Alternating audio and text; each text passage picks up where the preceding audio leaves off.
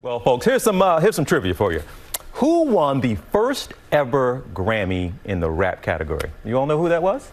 It was in 1989, and it was DJ Jazzy Jeff and the Fresh Prince. That Fresh Prince, of course, being Will Smith, but he will even tell you that the star of that duo was DJ Jazzy Jeff. Yes, he's a legendary producer who is now sitting down to reflect on his career, the importance of DJs to the history of hip-hop, and the buzz surrounding the new Bel-Air series.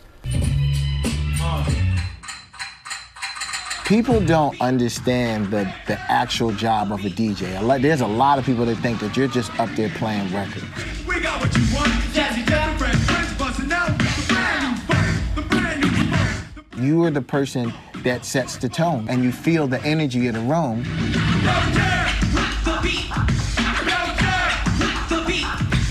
So I'm 7 years old playing Herbie Hancock records because there's something about this music that makes me feel a certain way.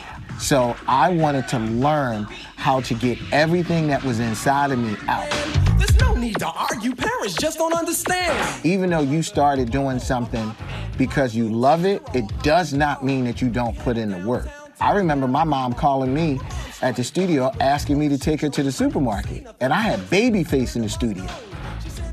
And I was like, Mom, I can't. You know, I have a client here. The day that I met Will looked me in my face and said, I want to be a movie star. And, okay, now you put it out there, now you got to do the actions to follow it. How do you do? I'm Mr. Banks. You got that right. My main issue was I don't want to get derailed from what my plan is. I really want to try to produce records for other people. Just because I did the TV show doesn't mean that you don't do that. It actually kind of helped. Just think, if it doesn't work out, it could jeopardize our friendship. I'm willing to take that risk.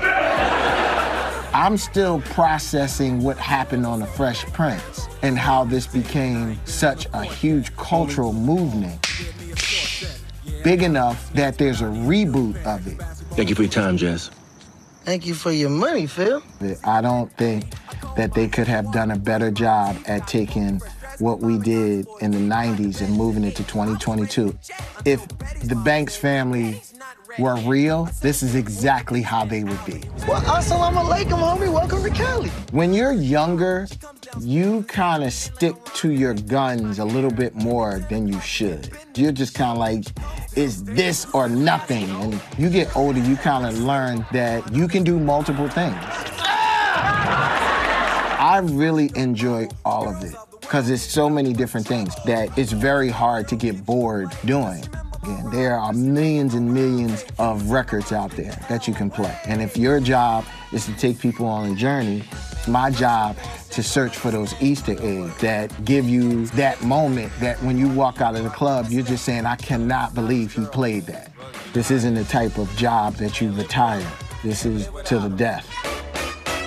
What is their secret? He and Will Smith are aging beautifully, aren't they?